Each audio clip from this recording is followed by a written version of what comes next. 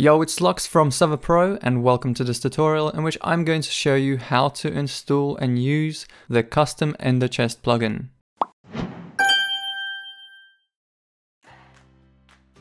This is a simple plugin which allows you to create different sized ender chests based on permissions. It also allows the player to use a command to open their ender chest. It supports NBT data, different names for different level chests and more. To install the plugin, head over to the plugin section, go over to the Spigot tab and type in custom ender chest like so. Install the version that is compatible with your server and restart.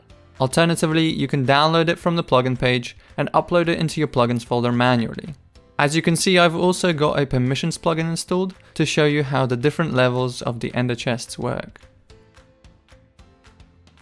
I have two groups set up on the server, the default group and the admin group. Currently, I'm using the account which is in the default group. This group has the permission to use /EC_open to open their ender chest. As you can see, it's a level 1 ender chest because that's how I set it up in my permissions. If you open an actual ender chest, it will be the same level 1 ender chest as well. So with the /EC_open command, this plugin can basically work as a backpack plugin as well. If you don't want to, you don't actually have to give the permission for that command and only rely on the actual ender chests. Now if I switch to the account which has the admin role and the permission to the level 6 ender chest, you can see that the size of the chest is different. Each level adds a row of slots, and that's basically how the plugin works.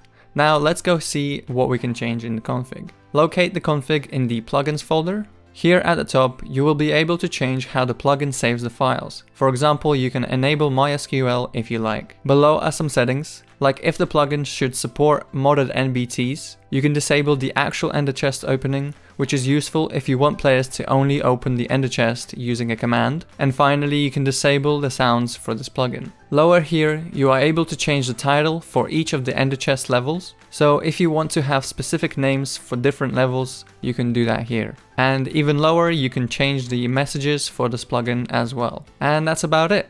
I hope this tutorial was helpful. If you have any plugin suggestions, leave them down in the comments below. And if you're having issues with anything, contact our support team.